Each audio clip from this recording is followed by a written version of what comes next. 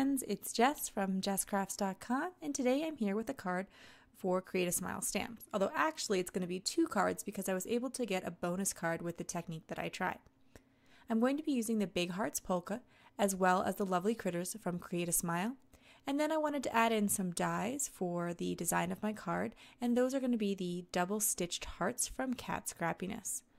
To get started, I wanted to create a custom color paper, so here I'm using Abandoned Coral Distress Oxide ink. You could of course just use a colored cardstock and that would save you quite a bit of time. I just don't have that much colored cardstock in my stash because I find it hard to keep up with having all the colors that I want. So usually I can make a piece of the color I want with all of my inks, but again, you could just create that tone-on-tone look by picking a piece of colored cardstock because I'm going to be layering for a monochromatic look by putting the big Hearts Polka stencil over this and using a different color of distress ink. So I find if you want to lay down a lot of color, sometimes it's helpful to start by putting the ink pad directly to your card. So you saw that I kind of like smushed my ink pad all over my card first, and then I blended it out because it takes a lot longer to add the ink when you are just adding it with the blending tool. Next up, I'm going to tape my Create a Smile stencil to that card back. It's a kind of card panel. I'll put this all on a card when I'm finished. And I use Frog Delicate Surface Painter's tape because I find that it doesn't rip my paper of all the all the tapes I've ever tried.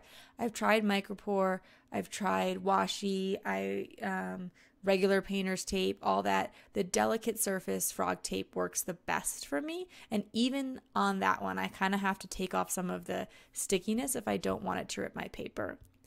And I'm going to use a different color of distress ink. I believe this is the, I want to say Fired Brick, but I think that that's too dark. It's one of the red Distress Oxide inks. I'll have links to all the products in the video description, so if you wanted to know exactly which color I chose, maybe Barn Door. I have a hard time remembering which one are the colors in Oxide and which ones aren't yet. And I think that there's more oxides coming out, so this will be even more of a problem soon. But I just laid it through so that it kind of creates a tone-on-tone look. And I thought about adding some shimmer spray through it because the Distress Oxides would react with the spray and kind of create a fun look. But I decided I wanted to keep it a bit more clean and simple. Next up, I am going to color some of the critters. So I colored 2 critters on camera. I colored the whole set though. So first I thought I'll just color 1 just so you kind of get an idea because I'm going to use a lot of the same colors throughout. And then when I did the shading here on my little pig, and I believe I'm using R20, R22, and R14. R14 is the darkest color. I did some really bizarre shading. I mean, it looks fine in the end, and I did totally use it on a card, but the way that I shaded it didn't make much sense. I should have given the darker parts to be on the 2 sides of his face to make his face look kind of rounded, but instead I put the shadow on the bottom, and I really didn't like the way that turned out. I'm also going to use an R00 for the lightest parts of the ears, and I'm going to take this color combo, like once I saw that I liked it and saw that it blended well, I decided to use it on other critters. I think that that's a good tip for if you want to color a bunch of things, like pick a color combination and kind of just stick with it.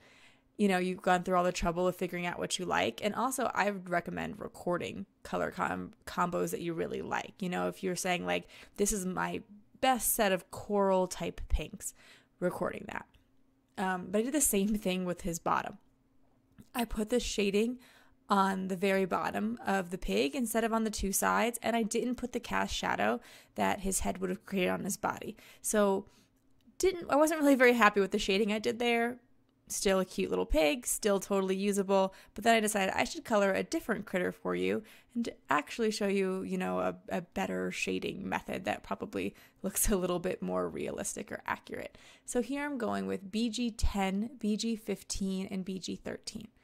I will say this color combination, I really like the colors, but they can be very tricky to blend. The difference between BG10 and BG13 is pretty drastic, and I usually have to do a tip to tip. I usually have to lay down some of the BG10 to start with so that there's a good amount of it. sometimes I like to try starting with my darkest and blending out, but the BG10 is just so light that it's hard to blend into the BG13, and I find having several layers is much more helpful. And I like to put down that whole layer of BG10 as my lightest color, then go over it with 13 and then back with 10, because adding more layers of ink blend them together better. However, it is to me a very nice tealy sort of blue for Valentine's Day. So again, I'm going to come back in and use it over and over.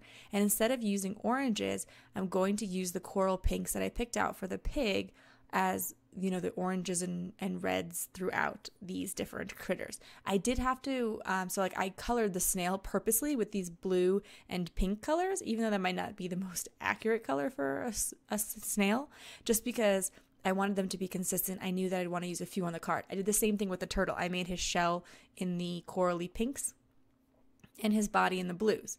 Not a traditional color, but well coordinated. However, with the lion, I thought about it, but I couldn't quite bring myself to color the lion this blue and pink combination, and I did go in with some yellows. But you can see that I continued those themes throughout on all my different critters. I used the double stitch hearts from Cat Scrappiness to cut 3 heart windows. And I was going back and forth about whether or not I wanted to try to add all 3 critters in. I think that would have looked cute too, but then there really wasn't a great place for the sentiment. So I thought I may as well, instead of using another critter, extend my critters to more cards and make, extra cards with them and put the sentiment through one of the hearts. I decided to pop it up on some foam tape just so that it added a little bit of interest to it, and it looks more like the critters are kind of traveling underneath it, even though, again, the turtle there is a sea turtle, so he should be swimming and there's no water for him, and then the snail would be on land, so they really wouldn't be together, most likely, but that's kind of my story and I'm sticking to it. I'm just adding a generous amount of foam tape. You could have also taped your dies in place or tried to cut some thin craft foam instead and put the holes in the same place. Use the, heart dies to cut them out. But because I used the same heart die in 2 places, I think positioning that would have been pretty tricky. So I, in the end, opted not to do that. I'm going to use my ATG as a strong adhesive. And I wanted to mention I did cut all of these out with my Scan and Cut.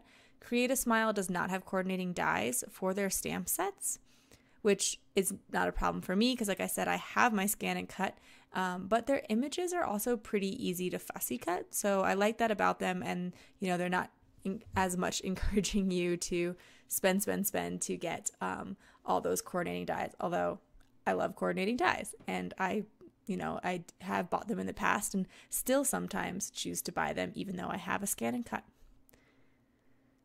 For my sentiment, in that stamp set, there are some ways you can build sentiments rather than just forcing it to say from the heart. When Christine designed it, she did from the and heart separately so that you could mix and match the different parts of the sentiments. And I like that about a lot of Create a Smile stamp sets. Not only do they have a lot of punny sentiments, so there's the hearts on the animals, and then, using the from the heart or the sentiment that says lovely, which pairs well with the hearts. They also are kind of broken up to be a little bit more versatile, and I appreciate that. So now I'm ready to tuck my little critters under, and I think that putting them down first before you put the panel down would be a smart idea. I also think I probably should have stamped that sentiment before I put the foam tape on the back because I needed to make sure that it was positioned perfectly within the heart. And because I didn't think about that ahead of time, I wound up having to use my Misty. My Misty kind of saved the day there, because if you had used a stamp block and tried to stamp through that foam tape, the stamp may not have been thick enough. So if you don't have the Misty, my recommendation would be to, kind of think ahead and stamp that sentiment down before you add the foam tape and add that dimension here to the card. So once that was finished, I still had some critters left, and I still had these hearts left, because a lot of times I color the whole set of critters in one go so that I can use the rest on a future card.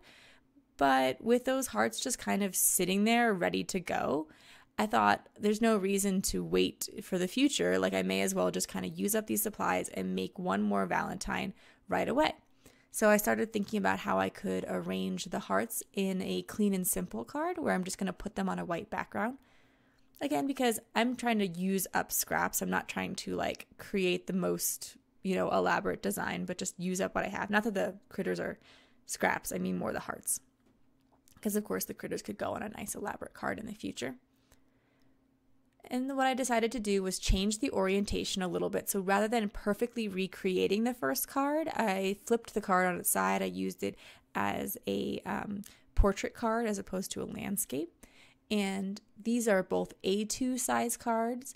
They are 4 1/4 by 5 1/2 when they're folded. And it's a standard 8 1/2 by 11 card cut down. I decided I would also pop up the critters in this instance just because, again, with it being a clean and simple card, laying everything flat might be a little bit less interesting. So I did use some foam tape, but this time I used a much thinner foam tape. Unfortunately, this is a foam tape that I picked up at like a local discount shop and I haven't been able to find again. So I'm kind of on the hunt for a really thin foam tape. If you have any recommendations, like the thinnest foam tape you've ever used, leave a comment and let me know about where you found it because I'm like beginning to run out and I'd like to know a better source than hoping that my discount shop has it. So again, I stamped that sentiment there on the heart, and that completed my second bonus card. If you like this video, please give it a thumbs up. If you're interested in more crafting tutorials, be sure to subscribe to my channel. In the video description, I will leave you a link to Create a Smile as well as to all the products that I use so you can check them out. Thank you so much for watching. Have an awesome day. Bye.